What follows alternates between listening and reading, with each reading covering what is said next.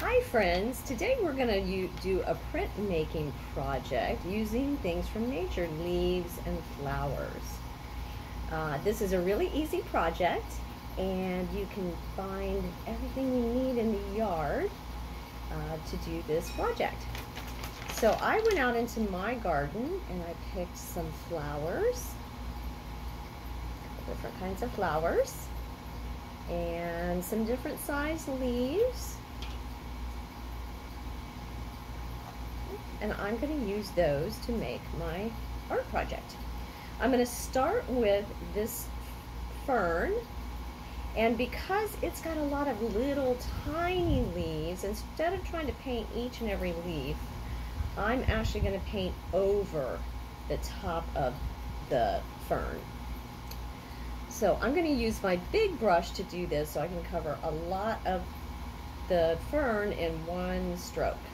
So I'm going to lay my leaf on the table, and then I'm going to just paint over it with my brush. I'm going to go over it a couple of times just to make sure that it picks up the negative space. Okay. So when I pick up my fern, I set that aside, you can see it picked up the shape of the fern, and that's what you see in the white, and that's called a negative space. The white part is the negative space. Now the flowers, I'm actually going to dip in the paint and then print directly on the paper. So I'm going to take my flowers, and because there's a lot of flowers on there, I'm going to just gently try to put each little flower in a little bit of paint. Okay, and then I'm going to dab it on my picture, and I'm going to kind of go all the way around my paper.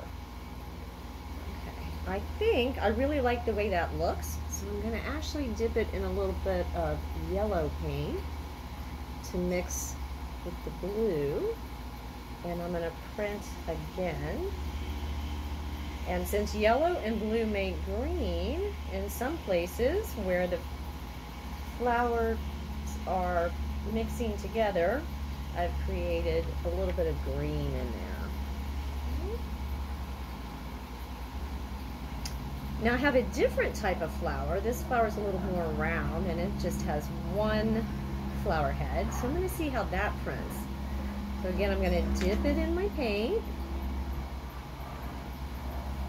And I'm going to make sure that a little bit of paint gets on all of the leaves when I dip it.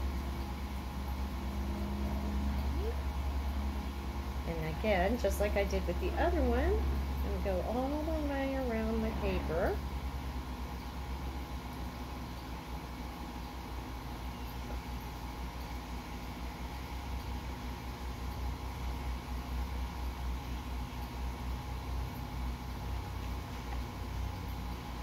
Now I've printed with my other flower.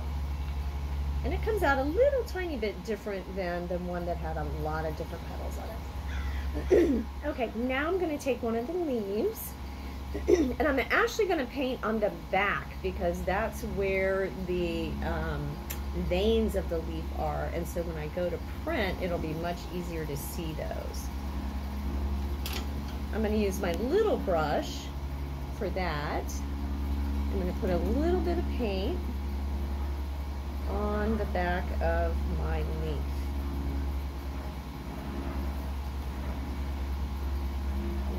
Cover the whole thing. Oops. And I think I'm going to add a little bit of blue there so that my leaf has a couple of different colors on it instead of just one. So I'm going to overlap it with yellow.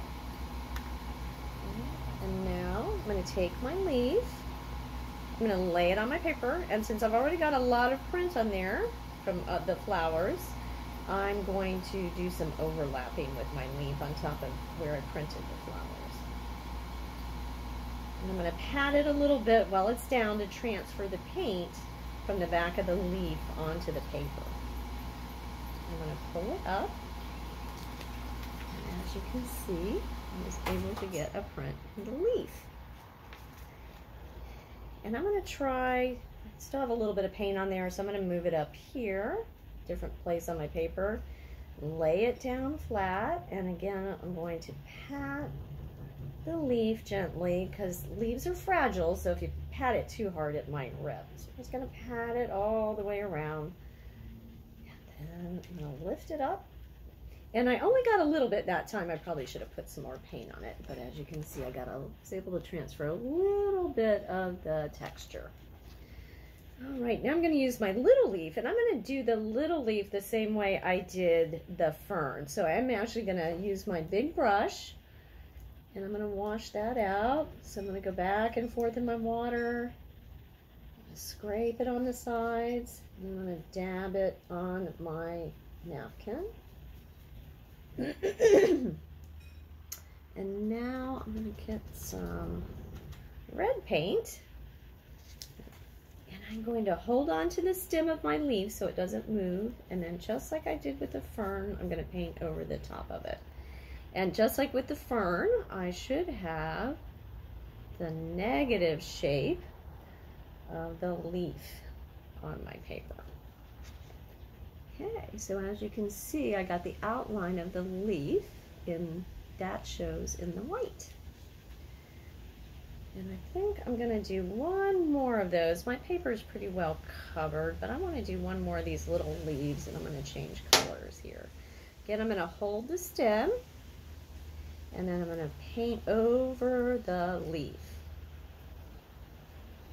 so that I get the shape of the leaf as in negatives.